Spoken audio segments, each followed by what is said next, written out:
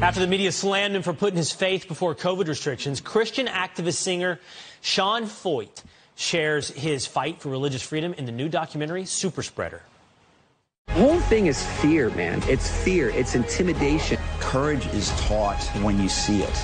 You can't teach it as principles. You have to see it modeled. Christians are rising up. I'm telling you guys. This is not political. This is biblical.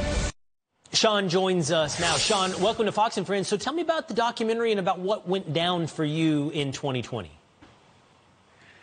Well, it was a wild time. It really, really was. This documentary tells the untold story of really the Let Us Worship movement and how a bunch of brave Christians across America gathered together despite the lockdowns, and they defied all these tyrannical government orders, and they gathered to worship God. And, you know, spoiler alert, God moved. He showed up in the midst of it. People got healed, people got saved, people got delivered, and people got encouraged. They threw their suicide pills down.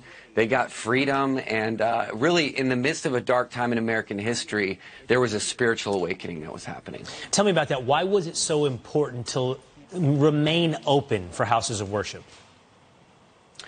Well, it's important because houses of worship are essential. And you know, we have 2,000 years of biblical history of worshiping through pandemic and persecution and hardship. And even when things get darker, like that's when the church needs to shine brighter. And so, you know, in the midst of the trolling, I mean, the whole name SUPERSPREADER came off of an article, a hit piece article from Rolling Stone.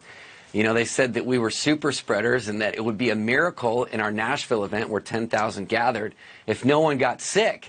Well, not only did nobody get sick, there was no contact. They did contact tracing. Nobody got the virus, but no one has gotten COVID that's been traced back to any one of our events. Right.